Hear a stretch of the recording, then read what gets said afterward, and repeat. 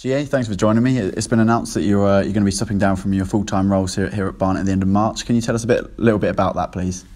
Yeah, Howard, I'm getting a little bit older now, and it's fairly common knowledge that I've not been well recently, and the doctors have advised me that I need to have some treatment, and I've got to take their advice, and that will mean me stepping down from a day-to-day role here with immediate effect, really, but seeing it through until the end of March and helping the club find a successor. So you're going to be here from March until the end of the season in a slightly different role. Can you tell us a bit about that? Yeah, the plan is that I carry on working now, and as much as I can, and the search for my successor is on, and I'm heavily involved in that and making sure that the person we bring in carries on the work that we're doing currently.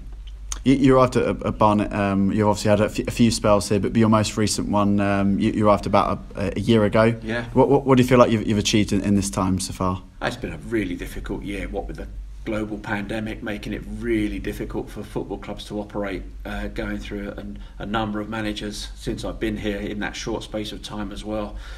I tried to install a little bit of stability in terms of putting a structure in place and making sure that what we deliver to the players makes them better players, and that was never going to be a short-term fix, but I genuinely believe that the foundations have been laid for that, and with the staff we've brought in subsequently, the backroom staff, the medical staff, the science staff, now we've got some very strong people in those roles, and hopefully people will see that their work will come to fruition very shortly. As you've touched on there, how do you see the performance side of things going at the club over the sort of next coming months and even years, really? Yeah, we want to continue the work that the foundations have laid. That's not just working with the first team, that's working with the academy structure, the young players coming through, so that there's a pathway for players to move from the academy through into the first team. And what we've installed there is we've brought in an excellent physio in Daniel, who is really excellent in the work that he's doing. He's bedding in a real strong medical team to support the players. Scientifically, we're now recording every single session, and that's something that wasn't happening before, but it is now, and that needs to continue.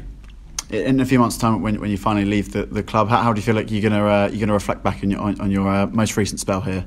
Well, I just want to make sure there's a legacy there. A lot of the work that we do is often unseen, because the most important thing for everything is the result. And recently, we've shown glimpses of that coming through, but it's not consistent enough. And what I'm hoping is that once I've gone here, that work continues and the consistency returns. What will you be looking for in terms of your successor, and how are those plans going so far? We've got a number of people in mind, and we're also going to go out for an advert for interview. What we're looking for is a strong person with a strong performance background, not necessarily from football, but from another sport as well, that can bring in all the fundamentals that we need to ensure that these players are looked after appropriately.